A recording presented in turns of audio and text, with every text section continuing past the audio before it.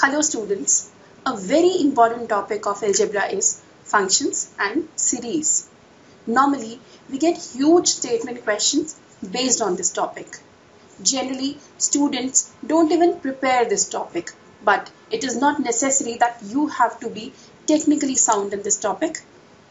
We can manipulate options, we can crack all the sums. So let us start. As you can see, my sum is find the value of square root of 1 plus 1 upon 1 square plus 1 upon 2 square plus 1 upon square root of 1 plus 1 upon 2 square plus 1 upon 3 square, so on up to.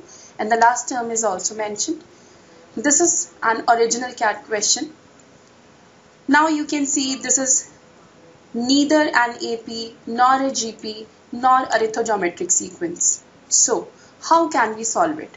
We have options in this question. So by manipulating options, we can solve this sum.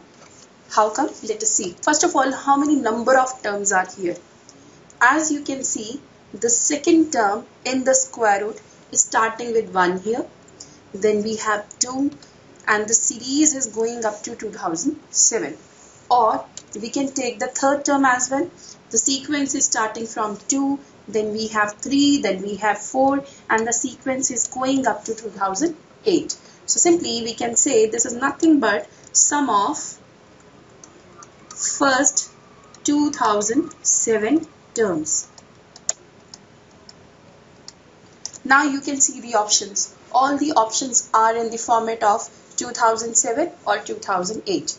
How to solve these kind of sums when the last term is also mentioned or the number of terms is mentioned? See, you will convert the whole sum in n. So, if I take this sum, I'll consider, because it was given that there are 2007 terms, I'll replace this 2007 by n.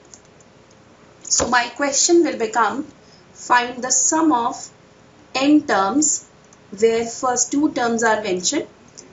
They are 1 plus 1 upon 1 square plus 1 upon 2 square plus square root of 1 plus 1 upon 2 square plus 1 upon 3 square and so on up to. We want to find sum of n terms. Now by taking all the options, see the first option, that is 2008 minus 1 upon 2008.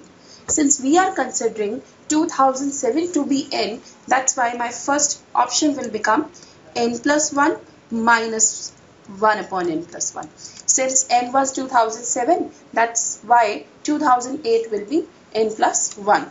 Now coming to second option, that will be n minus 1 upon n. Now taking the third option, that is n minus 1 upon n plus 1. Now the fourth option, that is n plus 1 minus 1 upon n. So these are the options. We have converted the whole sum into n.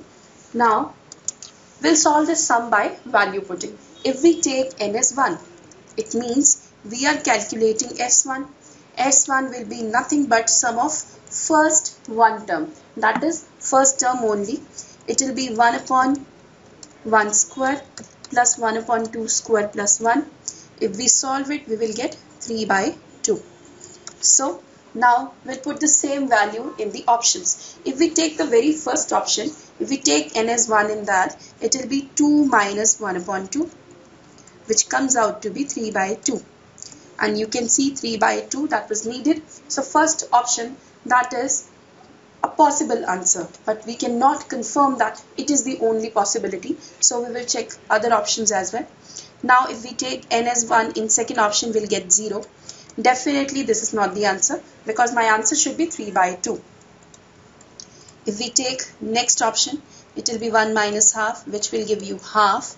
If we take next option, it will give you 2 minus 1 upon 1, which comes out to be 1. Again, third and fourth, they all are rejected. That's why only first option we are left with, and this is the answer.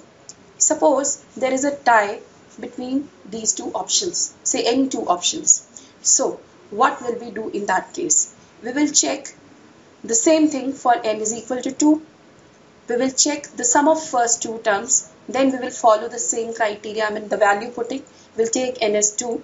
So will be left with only one term, that will be our final answer. So I think the idea is clear. To see the full length video and to learn more such concepts, log on to hitbullseye.com. Happy learning. Thank you so much.